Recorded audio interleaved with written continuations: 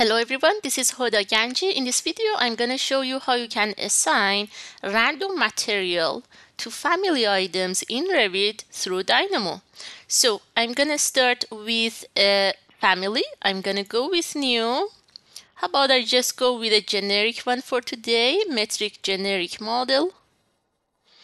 Maybe I can assign units to be set on meters. 3 decimal places, okay and okay. Now in the front view, I'm considering kind of a pattern to be repeated on a wall surface.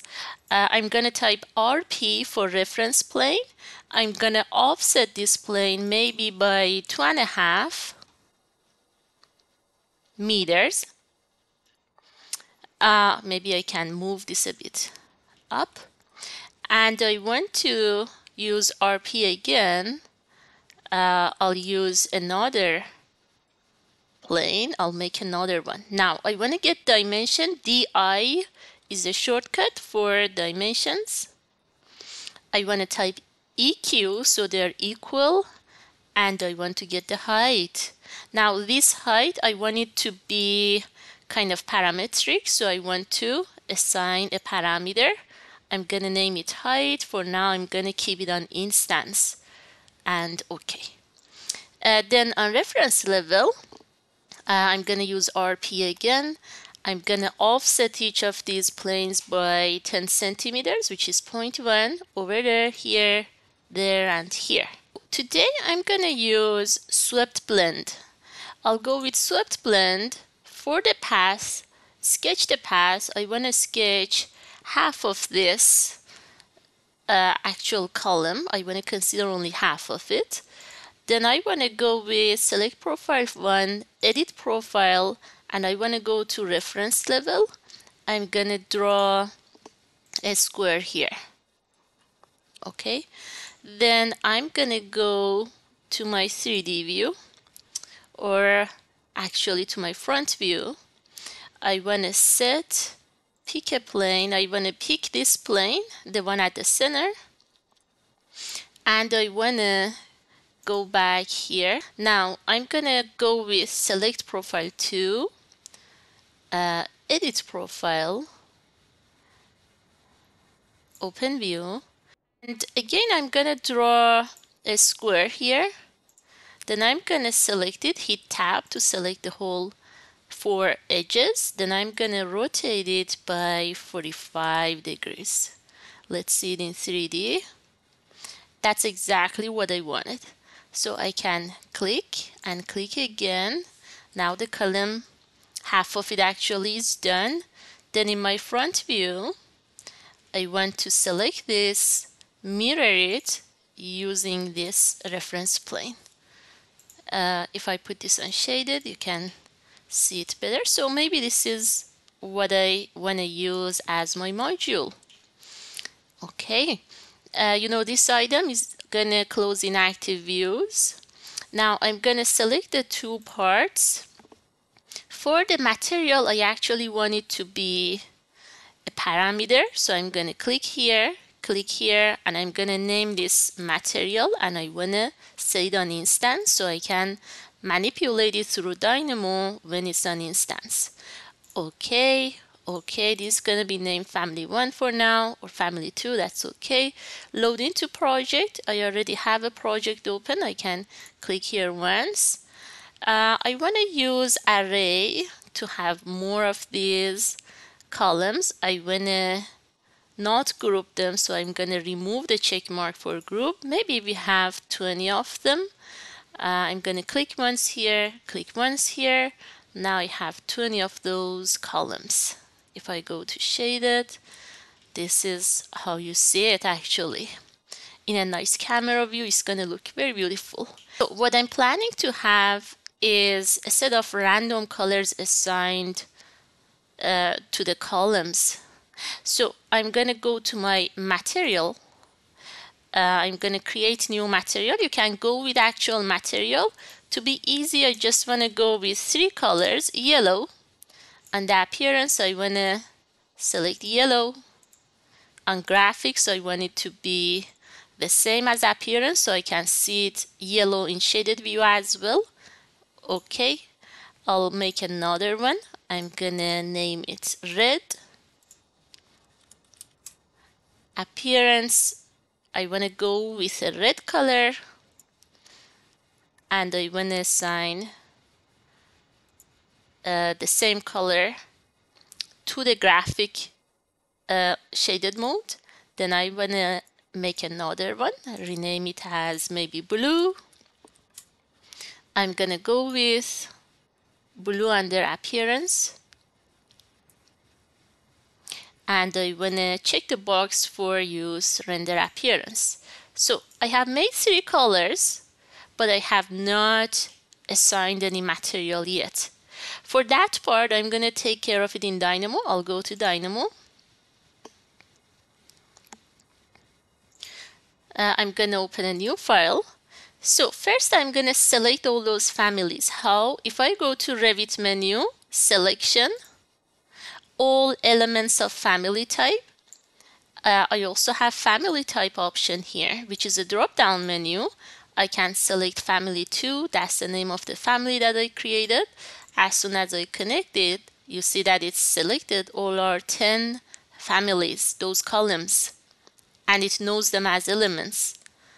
I can also count how many of them there is if I just type count here, which is this item, which is also under the list menu. Inspect, it's right here. So now I know that I have 20, right? Now I want to assign material to them. I want to type material. We have an option which says by name, and you see it reads a string node. A string is a set of letters. I'll go with a string, maybe 3 of them. I just created 3 materials. Put the material name exactly as you spelled it here. If you had a capital at the beginning, I think that should be capital here too. How can I connect 3 items to one item? I need a list with 3 items. So all inputs can go to one node, and that node can be connected to the material name. We know that we only have 3 materials. On the other hand, we know that we have 20 items. There is an item which is called cycle, a list cycle. So it's telling me how many of the object you have. Well, I have 20, so that goes here. And it's gonna ask me what's the list of materials. So list goes there. This is my list of materials, which is only 3.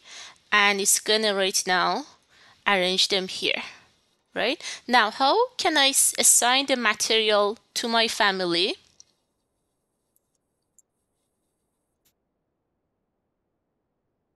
Remember in these families, I had assigned the material to be a parameter. So I can go with set parameter by name. So elements, which are the columns here, you see it says elements, can be connected to the element which is of the same nature. Parameter name should be exactly what you have here, which is material in this case. So I want to bring another string, right click string, and it's going to be material. I had put the M as a capital letter, and the value of that is going to be this list. So see what happens as soon as I connect this list to the value here. It assigned them one by one. So it goes with yellow, red, blue, yellow, red, blue, yellow, red, blue, and so on. Maybe that's what you wanted, but if you wanted the colors to be more random, you can shuffle the list. Even you can assign different seeds, which means, for instance, if I assign an integer slider to the seed, assign the list here, and then assign the shuffled list to the value. Each time I change the seed, it's going to rearrange the list in a new way, and automatically it's going to assign those colors, right? Now, if you want more colors, you can just go to material, maybe I can create a green one. I'm gonna call this green. How about I go with a light green color? Use render appearance, okay. Then I'm gonna need another string here. It's gonna be green. I need to click here once so it will be added to my item 3. Now if I change the seed, each time it's going to rearrange the random values. If you don't want it random, you just want it in order, just directly connect the list and it's always gonna go with the same order. Finally, I'm just gonna group the stuff here. I always suggest that you group your nodes so it's easy to follow them later. So draw a window here, right click on top of the node, groups group. I want to name this material or plural materials. These two nodes are responsible to read family from Revit. That's what they do. And the remaining here is for assigning material. So I'm going to group them. And I want to say assign material to family as a parameter. Okay, so this is the whole script that you need. Instead of colors, I could have assigned actual material like different shades of wood, but that's it. I hope you enjoyed the video. Please like and subscribe for more videos. Thank you so much.